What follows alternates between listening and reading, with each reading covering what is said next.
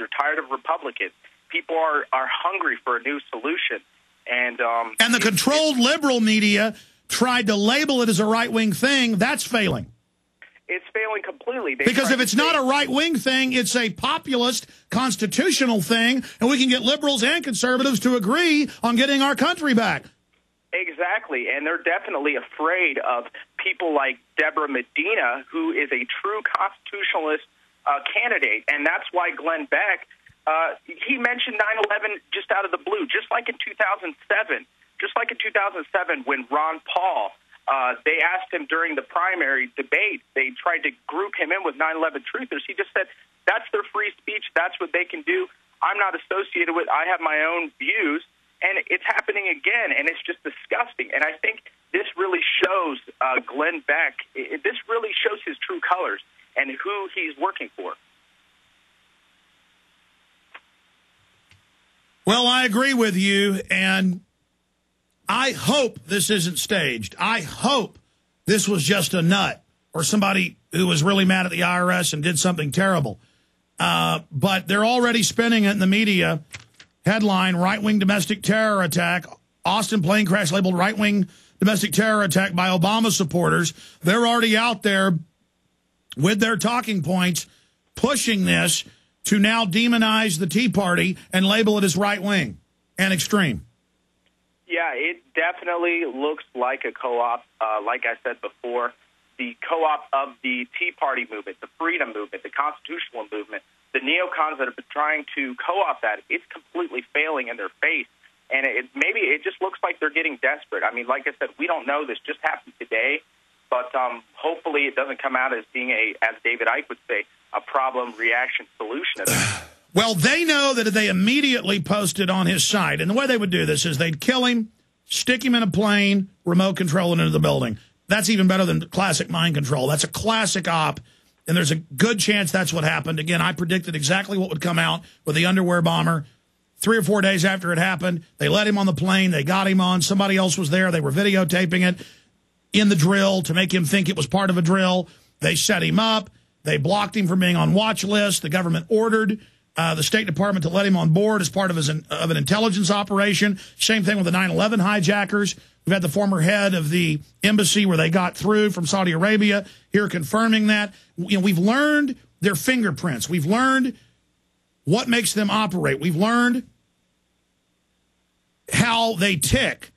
And so looking at this and looking at all the preparation and looking at everything that goes into it, if it's a staged op, look for them to find more and to find out he's a 9/11 truther and to find out he's a birther.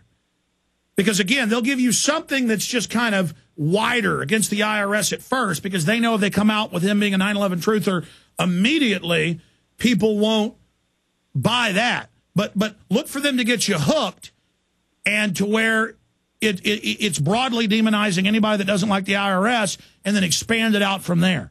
Boy, if we see that. Anything else, Anthony?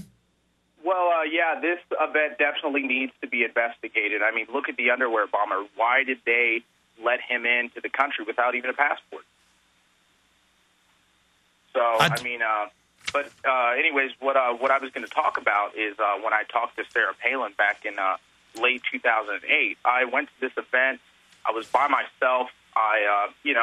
I didn't get good camera angle. I didn't have anybody to come with me, so it was very difficult to angle it.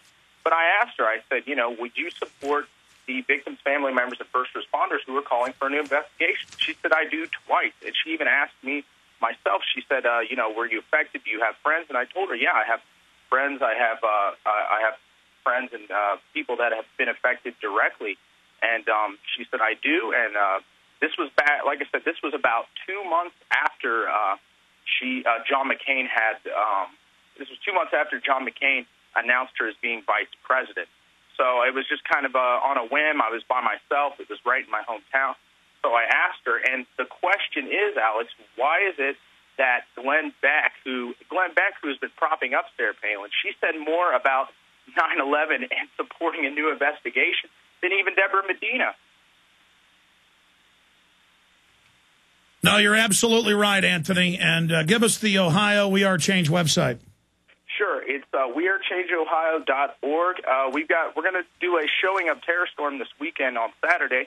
That's up on our meetup. You can just go to meetup.com/Ohio We Are Change. And we're going to keep the ball rolling here in Ohio. God bless you, my friend. Keep it up.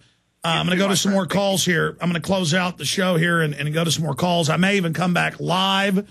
I've got to do some international television right when the show ends, but I'm probably going to end up coming back live on the web streams only at Infowars.com and PrisonPlanet.com or on the free iPhone app if you want to listen. And we may fire it back up at PrisonPlanet.tv as well for folks. So look for me to be gone about 30 minutes once the show ends, and you'll get to hear me live on air today as this unfolded. And as we say, is it an accident? We hope it's an accident, probably an accident.